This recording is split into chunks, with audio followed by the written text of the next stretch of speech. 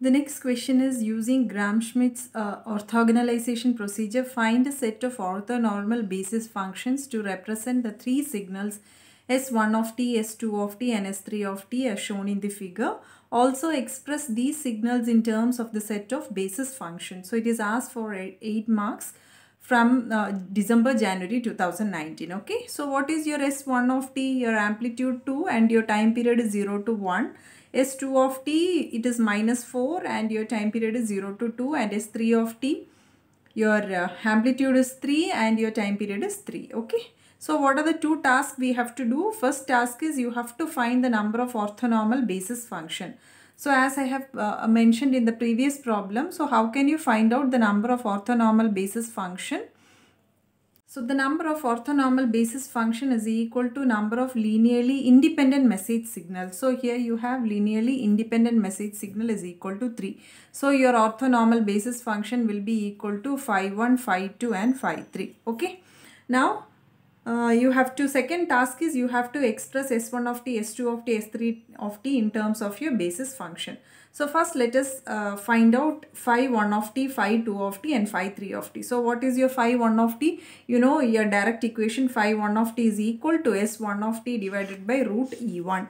So what will be your E1? Energy of the signal S1 of t 0 to t, S1 square of t into dt, which is equal to 0 to t. You have to see the limit, right? S1 of t. So here the limit is 0 to 1. So you can write it directly, 0 to 1. Okay. 2 square, S1 of t amplitude is 2. So 2 square into dt. So 4 into, you will be having, apply the integration. So limit is 1, 0, right? So 4 into 1 minus 0 is equal to 4. So you are getting E1 is equal to 4 joules. What will be your phi 1? Phi 1 will be equal to S1 of t divided by root of 4, which is equal to 1 by 2 into S1 of t. So you will be getting phi 1 of t is equal to 1 by 2 into S1 of t. Okay. So if I can draw phi 1 of t, so this is your S1 of t. It is S1 of t divided by 2, right? So S1 of t, the same signal I have drawn it again. So what will be your half into S1 of t, which is nothing but your phi 1 of t.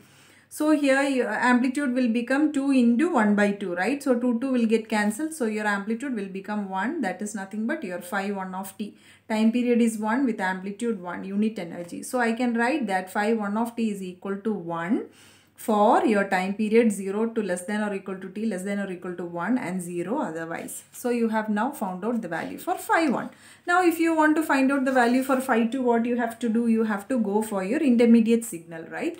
So what was your intermediate signal? Gi of t is equal to Si of t minus summation j is equal to 1 to I minus 1 Sij into phi j of t. So now your condition is I is equal to 2. When I is equal to 2, what will be your G2 of t will be equal to S2 of t minus summation j is equal to 1 to I is 2, right? 2 minus 1 is 1. So j is equal to 1 to 1.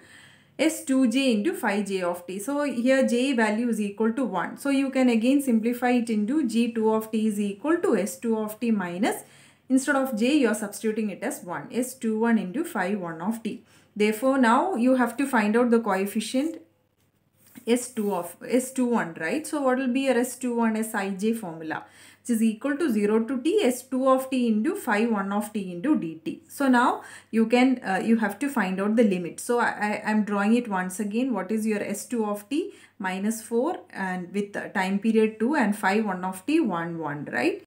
So what is your common area here? 0 to 1, right? Here also it is 0 to 1. So 0 to 1 is your common area. So the limit will be 0 to 1.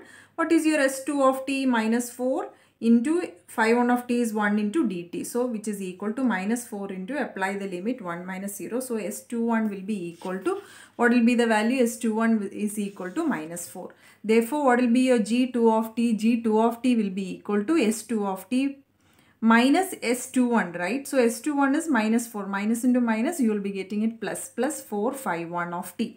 Now S2 of t plus 4 phi 1 of t. So now you are going to draw separately S2 of t and 4 into phi 1 of t, and you are going to add both. You will be getting G2 of t. So I have drawn it again, S2 of t. Similarly, what will be 4 into phi 1 of t? Phi 1 of t amplitude was 1, right? 1 into 4. Now your amplitude will become 4. Now what is G2 of t? Your S2 of t plus. So first figure plus your second figure. So what will be your first figure for 0 to 2, here it is 0 to 1. 0 to 1, what is your value? Amplitude is 4, right? So S2 of t, your amplitude is minus 4. Minus 4 plus 4, it will become 0. Now for 1 to 2, here it is for 1 to 2, what will be your value? 1 to 2, here phi 1 of t is 0. But your S2 of t is minus 4. So minus 4 minus 0, you will be getting minus 4. Sorry, minus 4 plus 0, you will be getting minus 4. So 1 to 2 only you will be getting the signal. So this is going to be your G2 of t. Now what will be your second basis function? Phi 2 of t is equal to G2 of t divided by energy of that signal. Now you are going to find out the energy of the signal. So what will be your energy of the signal? 0 to t, G2 square of t into dt. What is your G2 amplitude? Amplitude is equal to minus 4. Now you have to see the limit, right? Limit is 1 to 2. So 1 to 2 minus 4 the whole square into dt. So minus 4 the whole square into, apply the limit, 2 minus 1, 4 square. So 16. So you will be getting Eg2 is equal to 16 joules. Now can you find out the value for phi 2 of t? Phi 2 of t, substitute the value G2 of t divided by root 16. So what will be a value? Root 16 is nothing but 4, right? So 1 by 4 into G2 of t. So now you are going to draw your G2 of t again, and you are going to draw your phi 2 of t. Sorry. Yeah, phi 2 of t. Phi 2 of t is nothing but G2 of t divided by 4. So what is your G2 of t?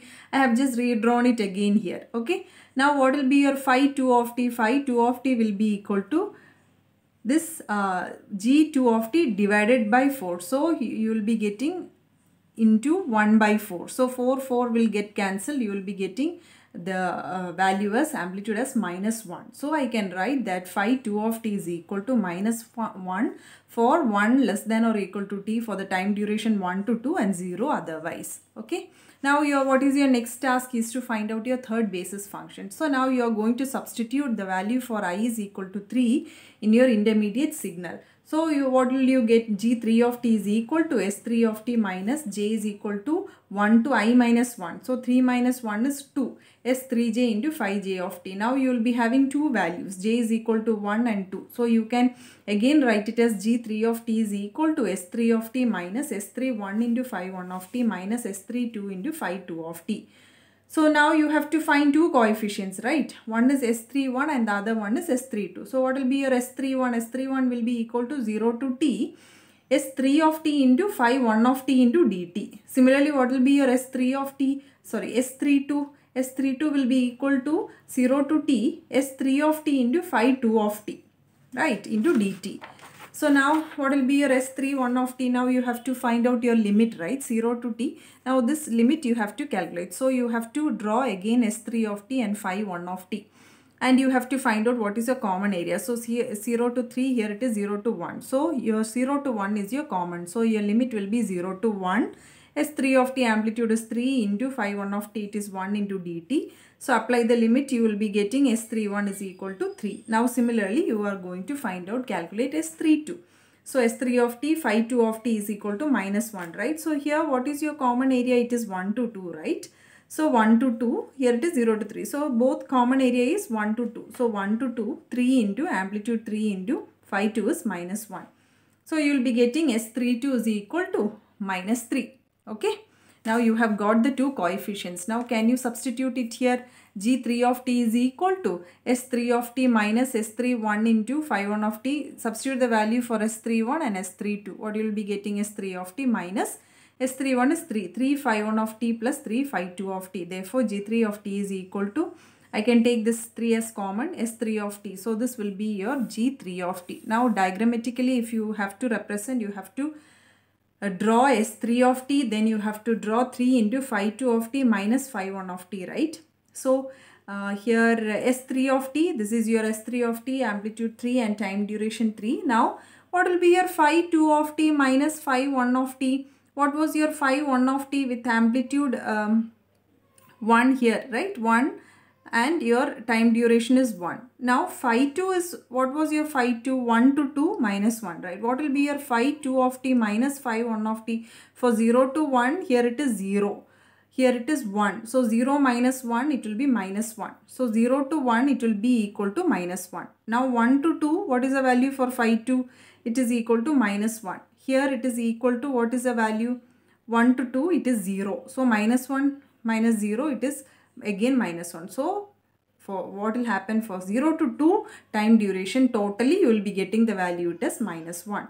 Now what will be 3 into phi 2 of t into phi 1 of t, multiply it by 3 here. So you will be getting minus 1 into 3, it will be minus 3. So your amplitude is equal to minus 3. Now can you draw G3 of t, S3 of t, your third figure plus your second figure. So what will be your value? 0 to 3 you have the amplitude as 3. Here 0 to 2 you have the amplitude as minus 3. So for 0 to 2 here it is minus 3, right? Here it is 3. So what is the value? 3 plus minus 3. So 3 minus 3 it is 0. So you will be getting only the value from 2 to 3. 2 to 3 here it is 3. So you are getting 2 to 3, the amplitude is 3, right? Now can you calculate G3 of t in order to find out phi 3 of t? 0 to t, G3t square into dt. So what will be your limit? 2 to 3, right? 2 to 3, 3 square into dt. Apply the limit, you will be getting Eg3 of t is equal to 9 joules. Can you calculate phi 3 of t? Phi 3 of t is equal to G3 of t divided by energy of that signal. Phi 3 of t is equal to G3 of t divided by root 9, which is equal to 3. So phi 3 of t is equal to 1 by 3 into G3 of t. Diagrammatically, can you represent G3 of t? I have redrawn it again. Phi 3 of t, what will be the value? By 3, right? So here it will be 1 by 3 into G3 of t. So into 1 by 3. 3 will get cancelled. Your amplitude will become 1. Again it will be unit energy. So phi 3 of t I can write it as 1 for the time duration 2 to 3 and 0 otherwise. So now you have to see whether it's orthogonal to each other. Phi 1 of t, phi 2 of t, phi 3 of t, right? So here it is 0 to 1, 1 to 2, 2 to 3. There is no common area. So no overlapping. So all the three basis functions are orthogonal to each other and they have unit energy. That is orthonormal. Okay. So this is the first point what I have told. Number of basis function is equal to number of independent signal. So which is equal to 3. Now your second task is, second option was to express this in terms of your basis function, right? So how will you represent S1 of t in terms of your basis function? This was your S1 of t. So you know that phi 1 of t is equal to S1 of t divided by 2. Just cross multiply this. So S1 of t is equal to 2 into phi 1 of t. Now what is your, how will you express S2 of t? You know that phi 2 of t is equal to 1 by 4 into G2 of t. Now substitute the value for G2 of t and multiply it here. So what is your G2 of t? S2 of t plus 4 into phi 1 of t, multiply, cross multiply. So from this can you calculate the value for S2 of t? S2 of t is equal to 4 into phi 2 of t minus 4 into phi 1 of t. Okay. Similarly, you have to write down what is your S3 of t. S3 of t, what is the value? Phi 3 of t is equal to 1 by 3 into G3 of t. Cross multiply it here, substitute the value for G3 of t. That is what done here. G3 of t is equal to S3 of t plus 3 into phi 2 of t minus phi 1 of t. So what will be your S3 of t? S3 of t will be equal to 3 into phi 3 of t minus 3 into phi 2 of t minus phi 1 of t. So here you have 3, here you have 3. You can take it or you can cross multiply it inside. S3 of t is equal to 3 phi 1 minus into minus plus, right? 3 phi 1 minus 3 phi 2 plus 3 phi 3. So